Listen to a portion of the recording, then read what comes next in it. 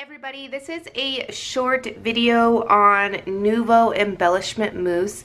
Before I get started, I want to say this is not in any way knocking Nuvo or Tonic Studios. I think they have amazing products, and I don't think that everything lasts forever, so just keep that in mind, that I am not bashing this company in any way. I'm just hopefully going to inform you guys and give you guys a couple tips, so hopefully this won't happen to you, and if it did, then I will share a couple tips that people have shared with me. So what I'm talking about is my embellishment mousse dried up to hockey pucks. They are so dry.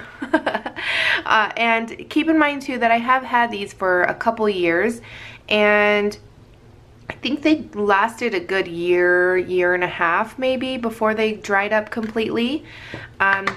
So let's see, this one is my newest one, and this one honestly I think I might be able to save, because no, actually I take that back. It's still, because I purchased this one later. Yeah, it's pretty dry, but I posted on Instagram about how my Nuvo embellishment mousse dried up, and these are some of the tips and things that people have told me. So these are coming from them. First thing is, if you have the Nuvo embellishment mousse that has the cardboard in the top here, that is defective. So they're saying that obviously the cardboard soaks up all of the moisture, and from what I've been told is if you contact Tonic Studios, they will ask you if it has the cardboard, and if yours does and it's dried out, then I'm thinking they might send you, I don't know, a couple people said that they did send, a couple people said that they didn't get anything back here, they didn't hear anything back from them. So I don't know, I guess it might be just worth a try if yours are dried out. I'm not going to do that, only because Tonic Studios sent these to me to try out a couple years back, and I absolutely loved them. They are definitely a good investment if you can keep them from drying out, because there is tons of different ways that you can use these. Alright, so first thing is if you do have the ones with the cardboard in them, you want to take that out, and the next thing is you want to put some press and seal wrap on it, just like this. So I was trying to revive mine, and this has been sitting for a few weeks now, to be honest. I put water and glycerin, warm water. I tried kind of breaking it up a little bit, stabbing it to get the moisture inside, all sorts of different things, and it's still super dry. I think once it hits the hockey puck stage, I think it's you just gotta throw them away. So first tip, again, take the cardboard out if you have the cardboard. They did switch to foam on the lid, so that's a good thing. So if you have foam on your lid, I still would suggest adding press and seal, just to make sure that all of that moisture stays in. And then, like I said, you're gonna wanna add that press and seal wrap. And make sure that they are all the way closed when you are using them, or after you're done using them. And store them in a cool area. I'm hoping to help you guys so that you guys can make these last for a long time, longer than I did. But like I said, I'm not bashing any company. I love Tonic Studios and Nuvo products. I use them all the time. But like I said before, not everything lasts forever, so you know, sometimes things dry up, and that's just, you know, how it is. So oh, also I think I might try actually to revive this one, because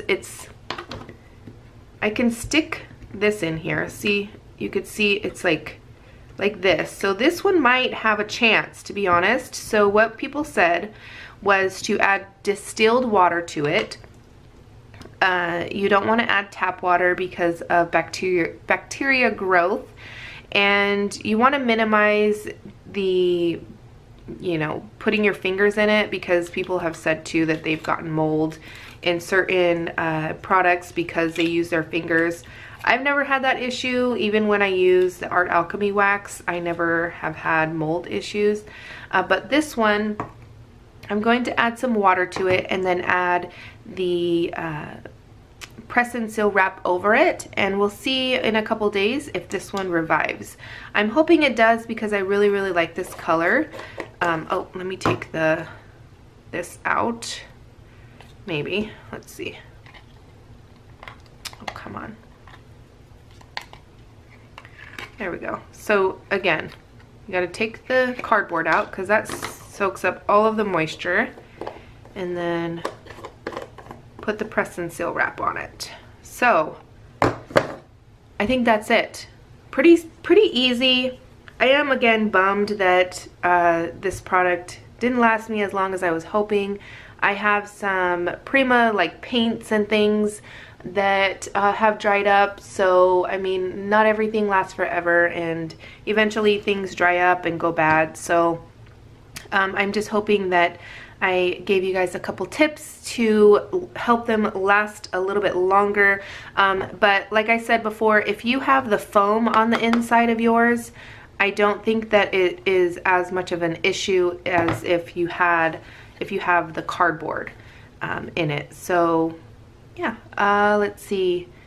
Let me know down in the comment section if this has happened to you, and if you have any more tips and tricks or anything that you might want me to try, or anybody else to try to get to revive them. I'm not going to throw them away yet. I'm still hopeful. But yeah, so I think that's it. I haven't finished my coffee yet, but I wanted to get this video for you guys. So I hope you guys enjoyed. I hope that this you found this helpful. I cannot talk this morning. All right, if you haven't done so already, please give this video a thumbs up. You can share it on social media so that everybody can hopefully see the tips and hopefully help their Nuvo embellishment mousse last longer. And leave me a comment down below letting me know if you have experienced them drying out, or any other products drying out, and what you did, or if there was anything that you did to revive them. And yeah, I want to thank you guys so much for watching, and I will catch you guys later.